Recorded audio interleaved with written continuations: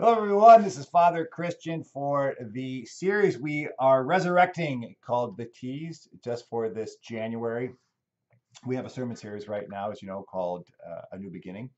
And we have four themes that we're following along. And the first one, as we heard last week, was Revelation. This week will be Illumination. Next week will be Sacrifice. And then finally will be Resurrection. They will be following the themes that are presented to us in our lectionary. So last week we heard about the donuts and the whole story with the revelation through that. This week we're going to be focusing on the First Samuel reading, the Old Testament.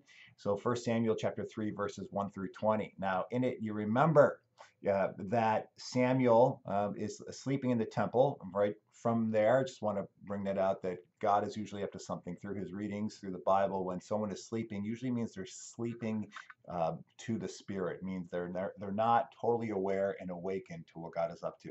So Samuel is training under Eli in the temple, and he is sleeping, and he can't discern if it's God's voice that's talking to him. And it's not until Eli just says, "Listen, that's not me that's calling your name.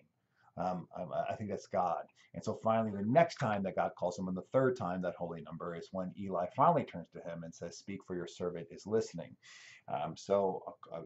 Before you come to church this Sunday, I want you to think about how well do you hear the voice of God in your life? If you had to grade that on a scale of 1 to 10, where would you put that? 1 being, I can't hear him at all, or 10 being like, he just won't stop talking to me and I need to get away. So seriously, think about how you do that, and then how would you start to encourage more of God to speak to you, so you could have the clarity to know, I really think this is how God is nudging me and moving me. I'm not saying we all need to be prophets and hear the voice of God and stand on the street corner saying, get saved or get burned.